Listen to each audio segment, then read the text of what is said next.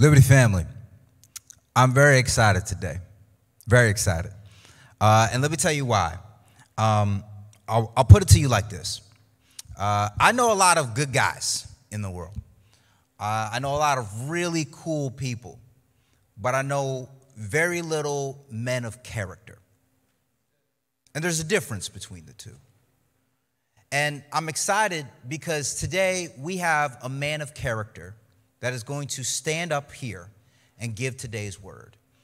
He is a friend to me and my wife, along with his beautiful bride, and our children play together all the time. They call themselves cousins. It's adorable.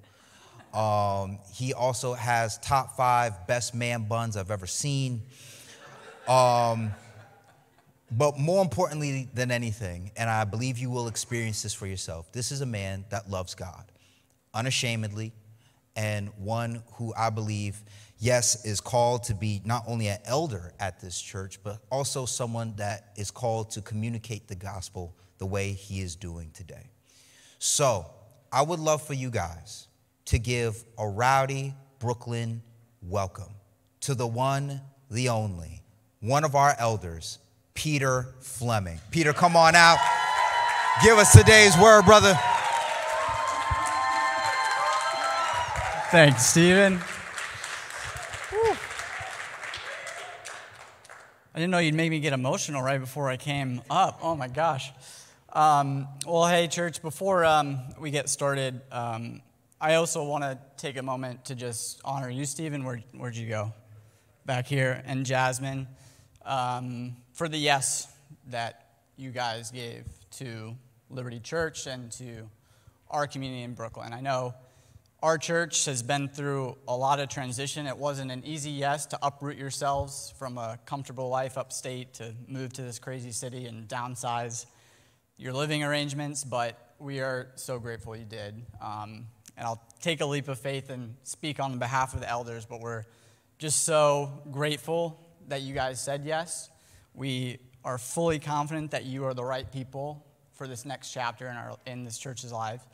And on a personal note, just as you said, you're my friend, you're my brother, and you have already inspired me and pushed me in my faith so much. And I think, church, if you're new or haven't had the chance to get to know these guys, I think the thing I would say is they're the real deal. You guys are the real deal. They have a faith that is not just here on Sunday morning to put on a face and say, yes, I'm your pastor, but they have a faith that they live out through the week, and that's really what inspires me. So thank you for that. Yes, can we give it up for them?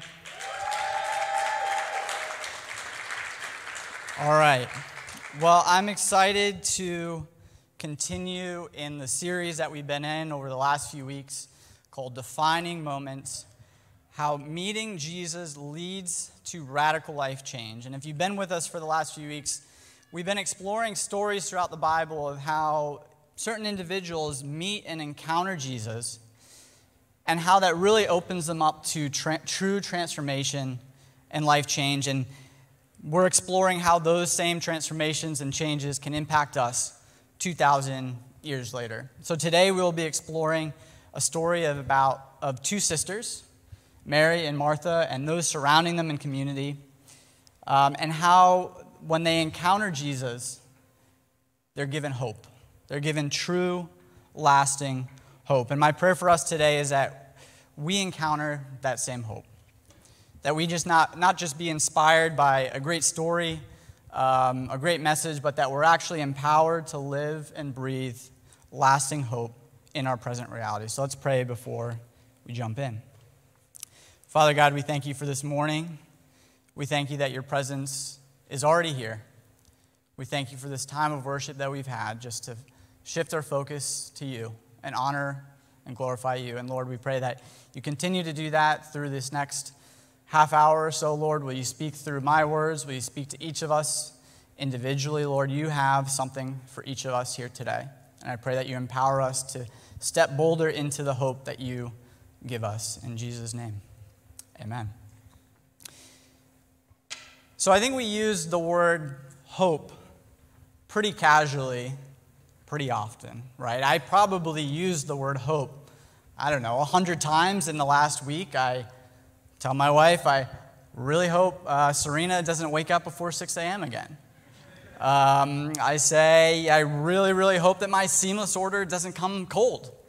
I really hope that the Tottenham Hotspur, my soccer team, finish in the top 4 of the Premier League. Amen? Anyone? Yes, we got one. Perfect. We're praying for a miracle there. I hope my back pain doesn't stop getting worse. I hope. We use it often, and it's often based on wishful thinking. It can be often based on some sort of prediction or a bet that we want to make where we say, I really want this thing to happen, but I'm also embracing the reality that it may not happen, and that bet may not pay off. But today what we'll explore is that the hope that we find in Jesus is not a hope-so hope. It's not a wishful hope. It's not a I've got good chances hope. The hope we find in Jesus is a complete resting in his goodness, a full assurance of the future that we do have in him, but also a certainty that he is for me and with me now. I like to think of myself as a futurist, speaking of the future. I love to think about the future, dream about the future, plan for the future. So the word hope to me comes naturally in the language that I use. And beyond my words, I kind of consider being a futurist a part of my DNA. You know those personality tests? Anyone here like the Enneagram? Yes. I always have to ask my wife what number I am. I always forget. You've got Myers-Briggs. You've got StrengthsFinder. You've got what Harry Potter house are you? You've got what's your original Pokemon, best fits your personality. All these things I can't keep up, I can't keep track, but one that has always stood out to me was that StrengthsFinder one. And one of the top kind of characteristics that it told me about my personality was that I am a futurist. I'm fascinated by and can become fixated on the future, as my wife Abby can attest. I can mold a picture of the future in my head and let it really inspire and drive me today. To me, it becomes a little more naturally to sacrifice the now for the sake of the future. And that can be a good thing, a great thing in some cases, but it can also cause me to miss out on things that are right in front of me in the now and in enjoying the moments that I'm living in right now. Just a quick story to illustrate that. Speaking of Pokemon, 3rd grade, or really I think it started in about 1st grade, the best TV series of all time, Pokemon, was turning into a movie or becoming a movie series. Okay, not only do we now get what we love for 30 minutes or 22 minutes, whatever it was on TV, but now we get a full feature-length film. And in 3rd grade, Pokemon, let's see, what do they call it? The 3rd movie, I forget exactly the title, but the 3rd Pokemon movie came out. I was ecstatic as a 3rd grader. I got it from my parents on not just my streaming account on Netflix, not just a DVD, I got it on a VHS. Thick tape, thing weighed probably 3 pounds, and I was so excited. I was so excited, actually, that I really, really wanted the watching experience to be perfect. I was fixated on having the perfect environment. Again, I'm in 3rd grade, but I wanted the best TV in the house. I wanted no distractions. I wanted the best snacks that we have. I was so focused on enjoying that movie for the first time as best I could that I went weeks without watching it. It just sat on my shelf. Nope, this is not the moment. Thank you, Mom. Thank you, Dad, for getting me this, but I'm still waiting. And actually, I had a friend, his name was Matt. He came over and he saw it on the shelf. And he said, "Oh my gosh, you got the movie?" Yeah, man, I got the movie. I got that movie. All right, let's watch it. Well, I don't know. It doesn't feel right now. And he insisted. So he took that movie, he went down to my basement, and he watched that movie by himself. Without me, I refused to watch the movie. And I think shortly thereafter, I started thinking about how crazy that was, and looking at it now, I was so fixated on having the perfect moment to embrace and experience Pokemon 3 that I missed out on an opportunity to be with my friend, to experience it with him, and to have a bonding moment with him. And as we turn to our text today, I think we see a similar character who's looking forward to the future, and Jesus reorients the future with the now. And we come to an incredibly tense, real-life moment that's playing out, and explore how these characters focus on the future as a source of hope, but Jesus gently, lovingly corrects them and steers them towards a fuller picture of hope, and a hope that can be applied here and now. So we'll have the text on the screen if you didn't bring your Bible as well. But before we jump into it, just the setting of this story. So this is John 11. The story is in the town of Bethany, which is just a few miles outside of Jerusalem, and we'll explore a little bit more of why that's significant later. Jesus has a really close relationships with three siblings, Mary, Martha, and their brother Lazarus. They're in Bethany, just outside of Jerusalem, and Jesus and the disciples are a few towns away, and they've been asked to come be with them in this time where Lazarus has become really ill. So let's turn to the text. John 11, starting in verse 17. Now when Jesus came, he found that Lazarus had already been in the tomb for 4 days. Bethany was near Jerusalem, about 2 miles off, and many of the Jews had come to Martha and Mary to console them concerning their brother. So our story actually starts, and Lazarus has passed. Jesus was warned or asked to come about 4 days earlier. He was told that Lazarus was sick, but by the time he comes, Lazarus is already dead. Mary and Martha, Lazarus' sisters, were the ones who sent for them. And they sent for him because they were at a point of desperation. Lazarus was sick, at the brink of death, and they wanted Jesus to come into that dire situation.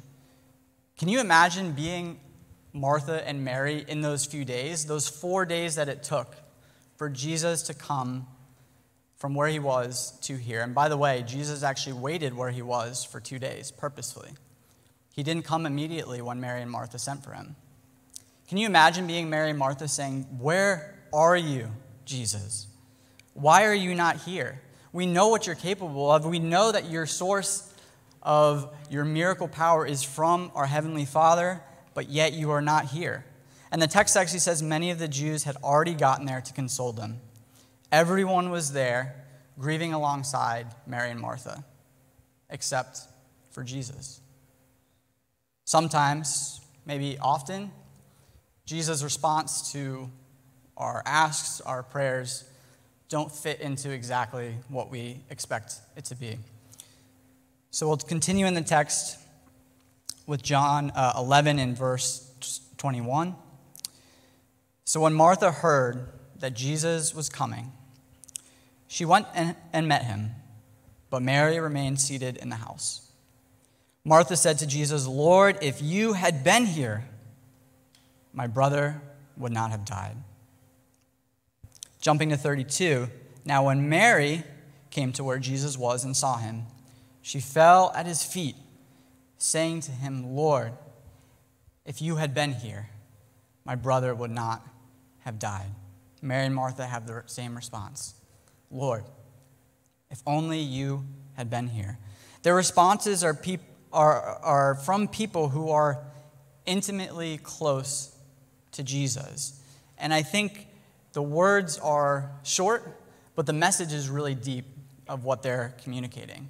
If you had been there. They both affirm the miracle-working power that Jesus has.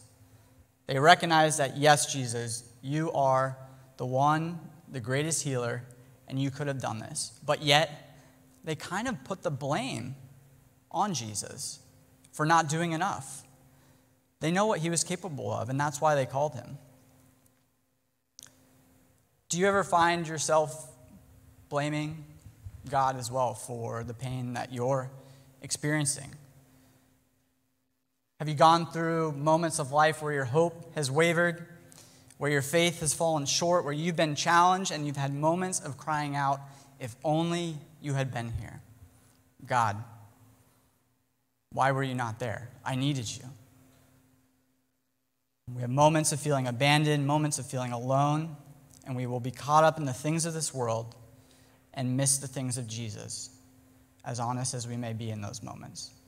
And the truth that I think we need to wrestle with here is that knowing Jesus intimately does not mean we will have a life without pain or disappointment.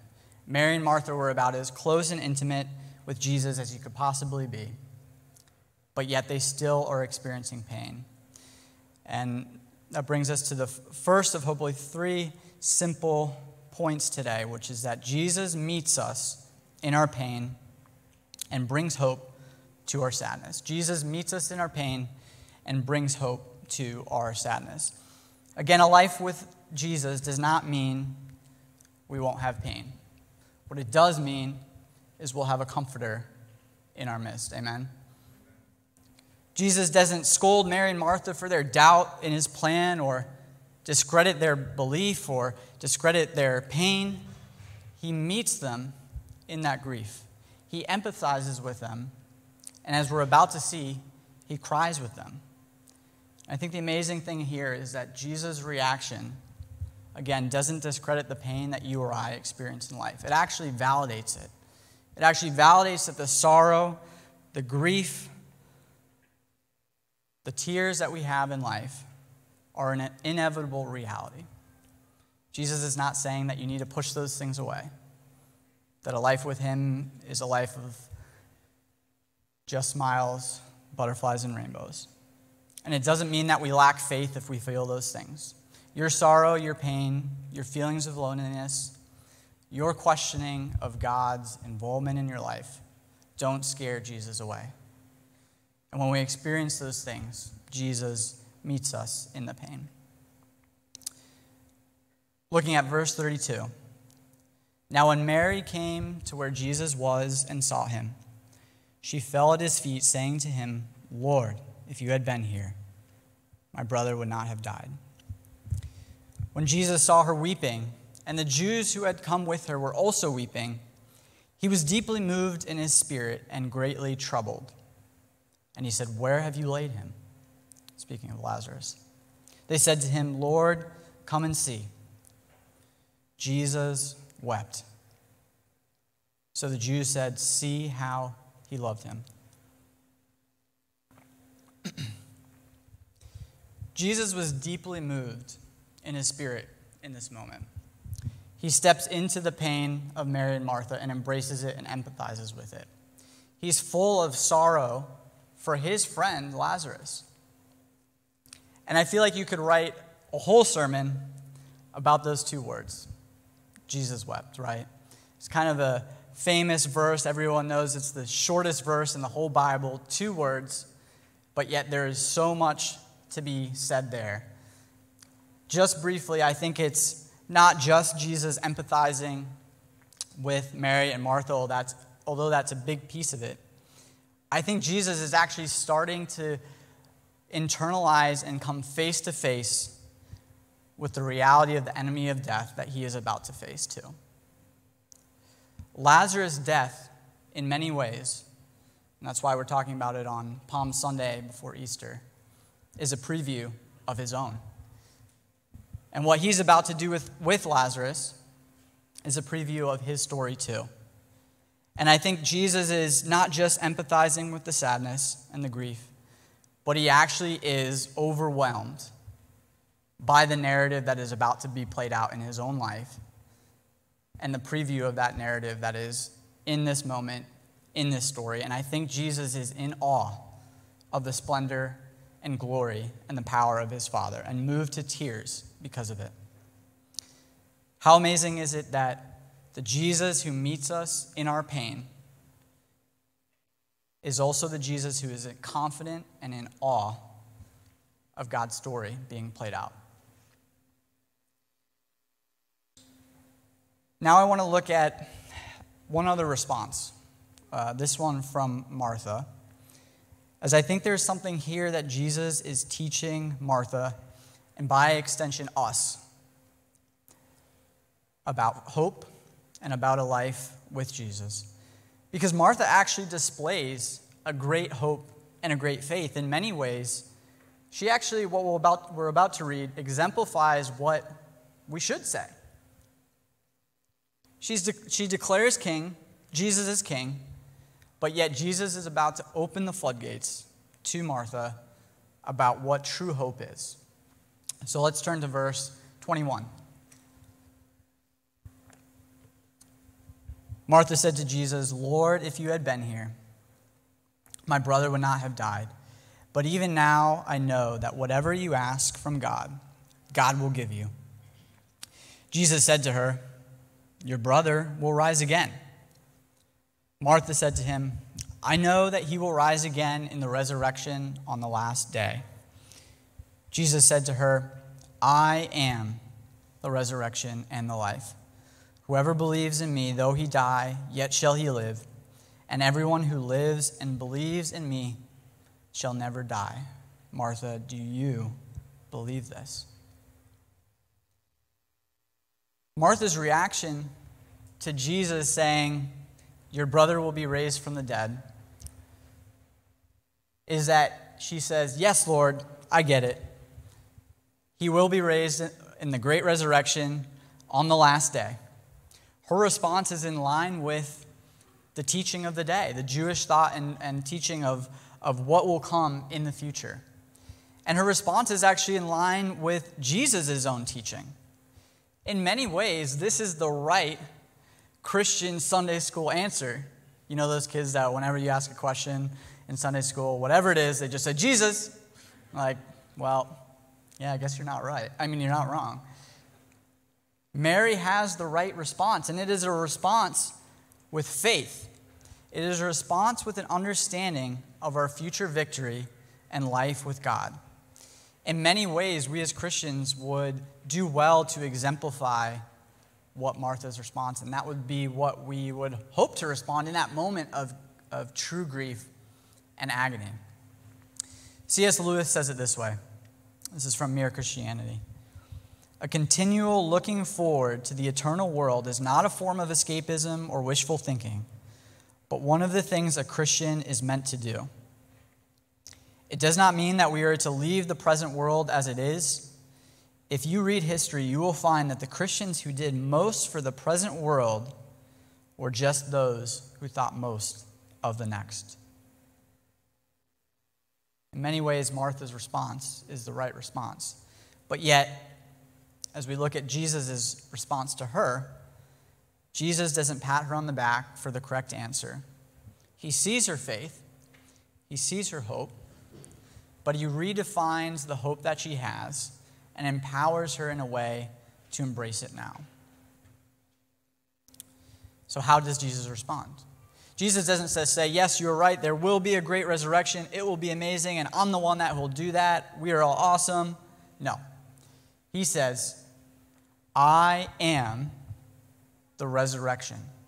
He says to Martha, "I am the life." What is he saying here? He's saying that the power to take something fully dead and make it fully alive is within him. The power over death is embodied in the person and the being of Jesus. And actually, I want to pause on the "I am" part of this text too. "I am" is actually a claim of deity. In the book of Exodus, Moses has this amazing and rare encounter with the presence and power of God in the story of the burning bush. And in that story, Moses asks God, what should he call God when he goes back to the Israelites to tell them what had just happened? And let's turn to Exodus 3, verse 14. God says to Moses, "I am who I am." And he said, "Say to the people of Israel, I am has sent me to you." Jesus is taking on the name of God in this passage. He's saying, "I am the resurrection. I am the life." The ever-present nature of God, the power of life over death itself, is embodied in Jesus. I think as we think about comments like this, oftentimes today people will look to Jesus as a great moral teacher in history, right?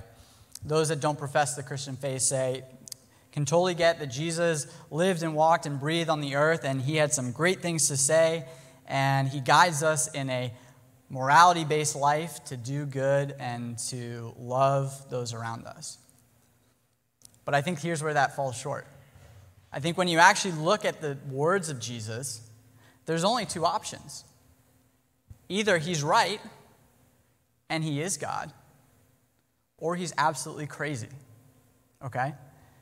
The middle ground of a great moral teacher, sure, he maybe had some good things to say that can be applied nice and put on posters. But Jesus was not just a great moral teacher. Either you accept him for who he is, or you say he is crazy and he thinks he's God, and he's not. Again, Jesus taking on the name of God in this case. But what he's saying to Martha, which is so powerful, is that power, that divine identity, is accessible to Martha and therefore to us through relationship. He has this encounter with Martha in a one-on-one setting, but I believe it's a truth for all of us. Whoever believes in me, though he die, yet shall he live. You too will go through death. But for those that believe the resurrection, life that Jesus breathes back into us will never die again. Amen? In a one-on-one, intimate discussion, Jesus tells Martha that the thing she is hoping for is standing right in front of her. Now, I want to explore really what I think is a key principle from this interaction of how God is operating in the world today. The kingdom of God sits in this tension of the present and the future. It is both in the future and something we can hope for, but present now. And maybe it seems like an oxymoron, but that principle is that God's kingdom is already and not yet. God's kingdom is already here and not yet here. See, before Jesus walked this earth, the people that were prophesying his coming, that were prophesying victory, thought of how that would come as a grand military, political victory. They expected that the current age that they lived in would end the same time the new world, the new age, would begin. But what Jesus actually says is that the current age is ending, but yet the new age still is yet to come. And we live in that tension where even though the new age has begun, it is not yet fully here. And as we think about our hope, we live in that in-between. So the second point of 3 for today is that our hope is the confidence that God's kingdom is already and not yet. Our hope is the confidence that God's kingdom is already and not yet. Again, Martha was fixated on the future, not yet, and missing out on the already. And God's lesson to Martha and Mary is that the kingdom is coming now. His resurrection is the future, but Jesus' life is the resurrection now. I think we personally, in our lives in Brooklyn and wherever we're joining online, we live in that tension as well. And I think we can fall into the same boat as Martha of stressing one over the other. If we overemphasize the already and focus too much on God is here now, his presence is here, his power is here, thank you, Lord, the kingdom has come. If we overemphasize that aspect, then I think we miss the reality that there are powers of evil at work in this world. We see them every day on the news, on our walks, in our stories that we hear from friends and family. And if we ignore that, we'll be blind to those realities. And I think we'll offer up quick solutions to really complex problems. If we focus too much on the God's kingdom is here and we have full access to it, our quick solutions will fade. We might become jaded and doubtful when those quick solutions don't work out, and maybe doubt that God was ever here and ever working to begin with. But what the not yet gives us is that the perspective that while God's kingdom is already here, there's still an appropriate yearning for his coming and what's coming next. What if we overemphasize the not yet?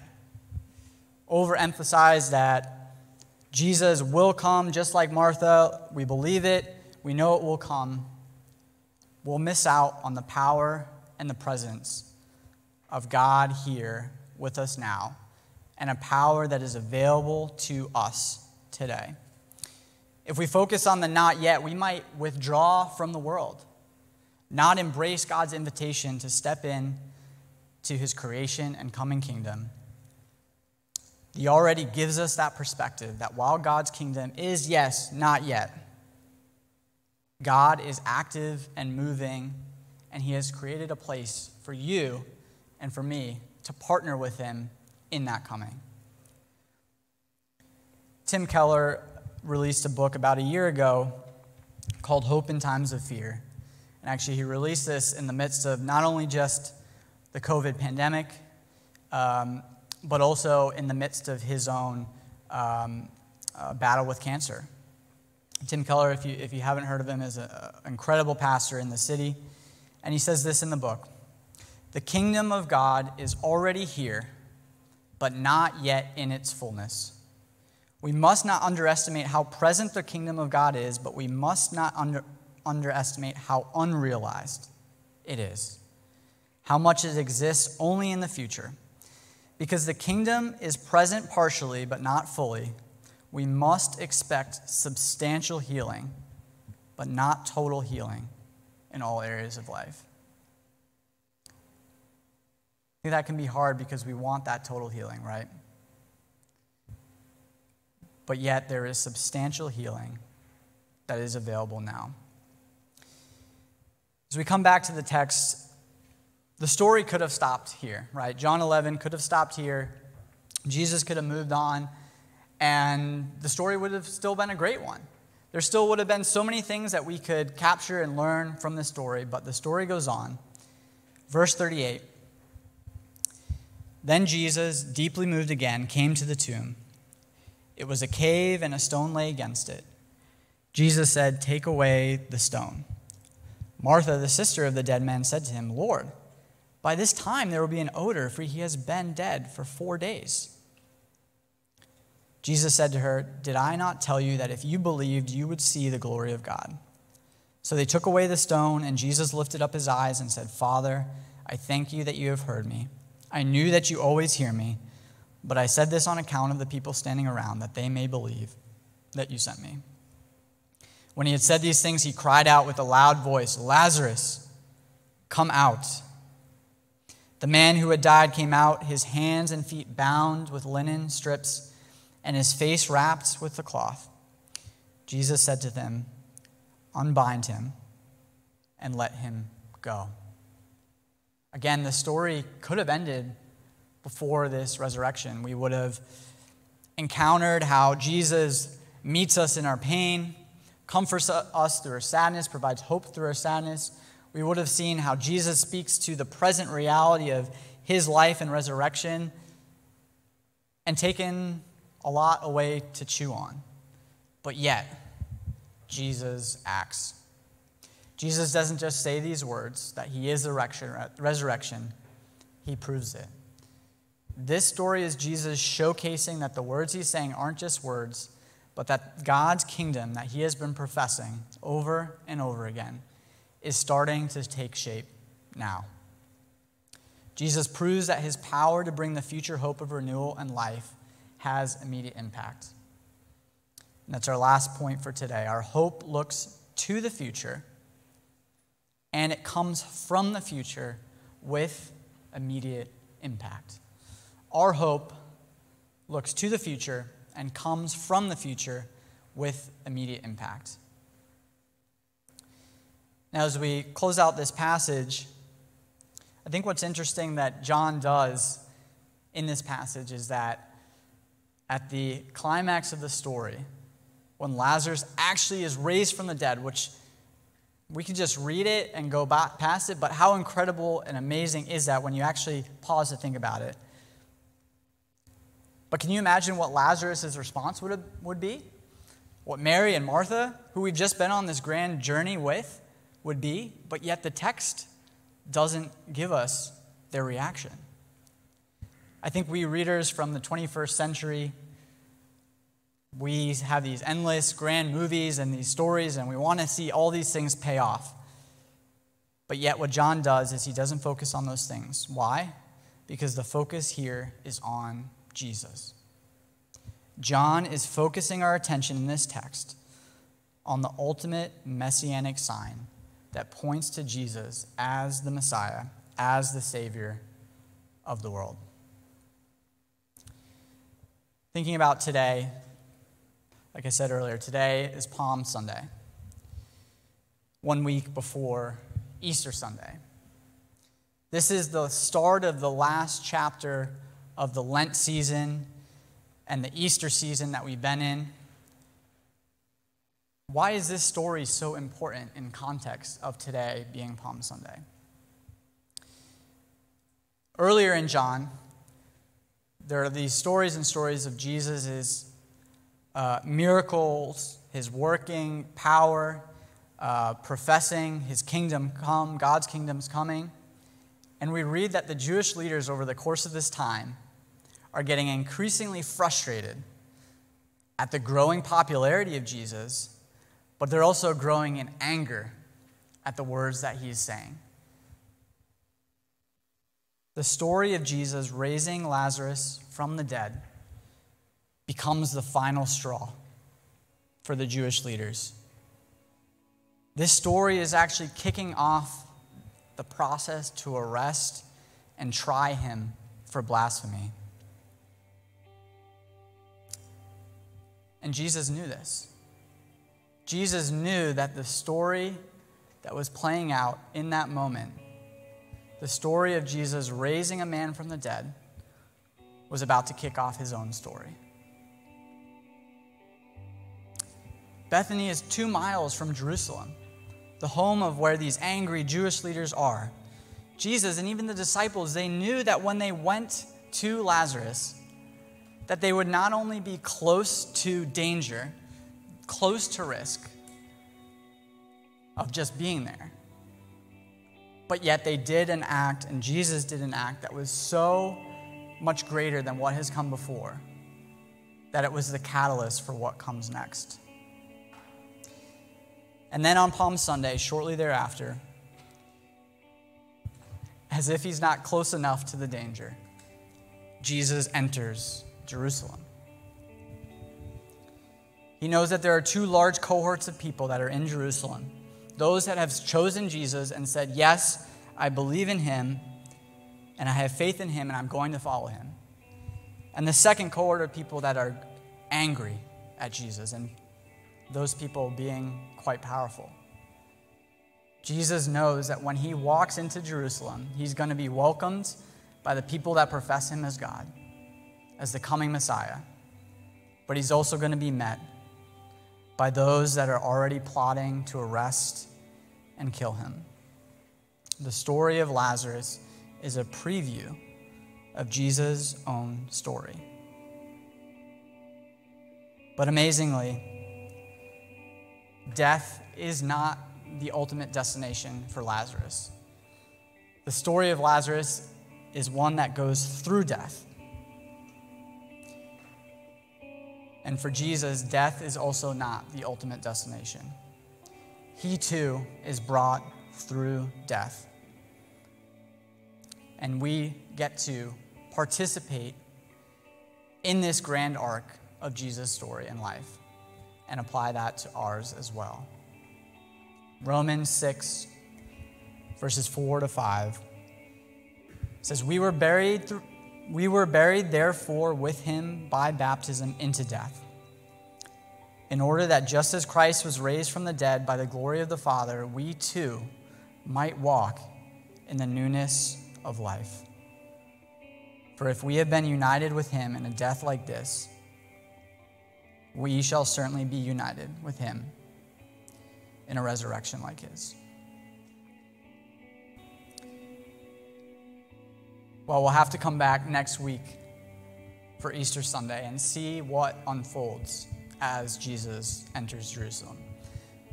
We'll see what the next chapter is that leads to Jesus' physical, bodily death and also resurrection.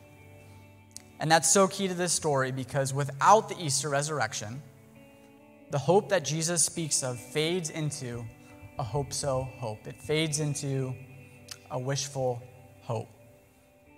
But with the resurrection, a true hope is anchored in Jesus conquering death and opening up a life that's connected to him. If Jesus really did die and was raised again and came out of that grave, everything will be all right. If Jesus really rose from the dead, walked out of that grave, his claim that this world will be cleansed of sin and pain and death is only a matter of time. Everything will be renewed. If Jesus really rose from the dead, this renewal has already begun. Now, I won't go into too much of the story for next week, but as we think about the resurrection, just a couple quick thoughts. I don't know where each of you are in terms of how your emotional reaction is to that story. Obviously, it's a commonly told story, and even those that don't profess Christianity know the basic building blocks of the story. But what I'll say is this: if the resurrection is true, if Jesus really came and really rose from the dead, then I think what we've seen in this story is that the significance of that cannot be described.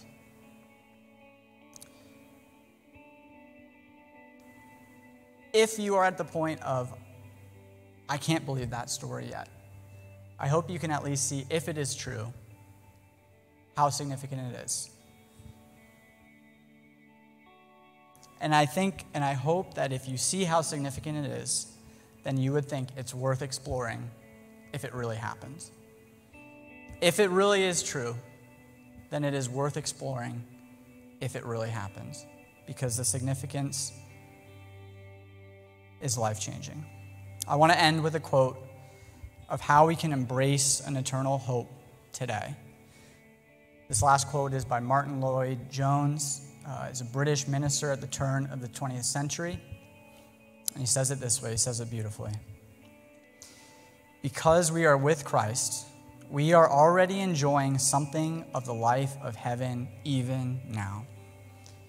The Apostle Paul talks about partaking of the first fruits. He talks about having a foretaste.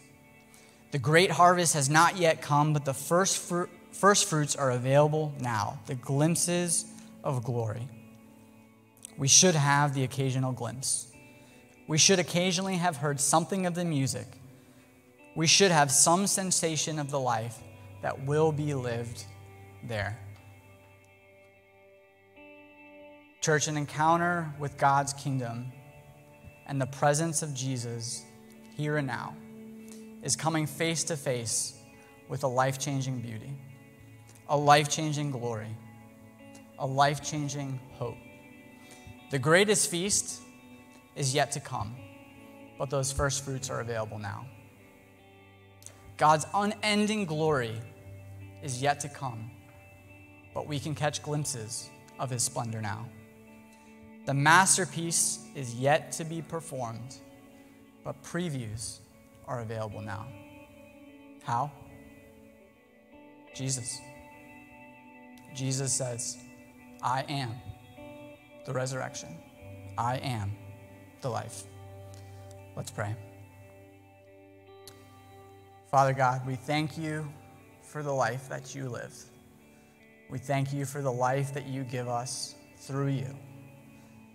We thank you that in this story you show us how you give us hope in the midst of our pain, in the midst of our grief, in the midst of our sorrow. And I thank you that you show us how we can find our hope